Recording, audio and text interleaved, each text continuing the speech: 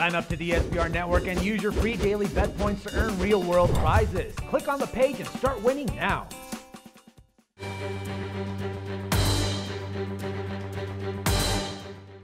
What's happening? Welcome to SBRforum.com. In this video, we're taking a look at the ultimate deciding game number 7 between the Boston Bruins and the Montreal Canadiens. Now, I hate to say I told you so, but I told you this series was going 7 games. Said it right from the beginning, and lo and behold, we're at game number 7. Now, to me, I think if you've been following the picks from day to day in this series, you know what I'm going to be taking. I said the Habs are going to win in game 7. To be honest, I'm quite nervous about that pick.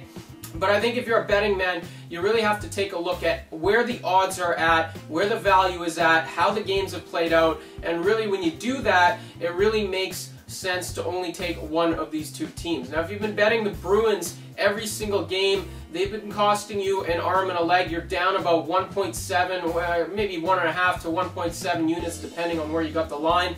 And therefore, that affords us the opportunity, with some of those profits that we've made, because we've been on Montreal pretty much every game, to take the Habs, and even if they lose, we've still been profitable on this series.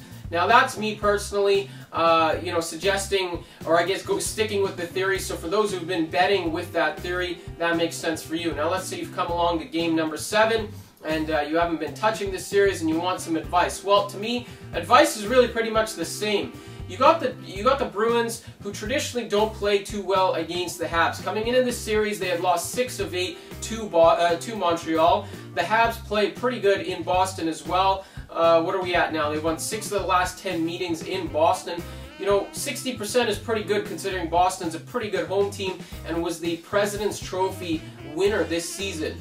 You take a look at how this series has played out. You got Montreal, who held 3-1 leads in Game 1, Game 2, Game 3. I mean, had they not blown the 3-1 lead with 10 minutes to go in Game 2, this series might already be done. Game number 4, they lost 1-0 in overtime on a fluky bounce. Game 5 was really the only game where they looked like they weren't in control, and in fact, Boston dominated. Game 6, they won 4-0. So Montreal, you could really make the case, has been the better team throughout most of this series. Now, you take a look at the odds. You got to lay -200, -180, -190 in that neighborhood with Boston. We're talking about a coin flip matchup here. Montreal has already won in Boston in Game 1. As mentioned, Game 2, they were up 3-1 with 10 minutes to go. And Game 5 was the only game where they really were not in control in Boston. So they can do it. Again, I mentioned they've won 60% of their 6 of the last 10 games in Boston. They're capable of doing that. They play well in this series. They just need to stay away from the physical stuff. Boston likes to drag them into these scraps after the whistle, shenanigans in between the periods.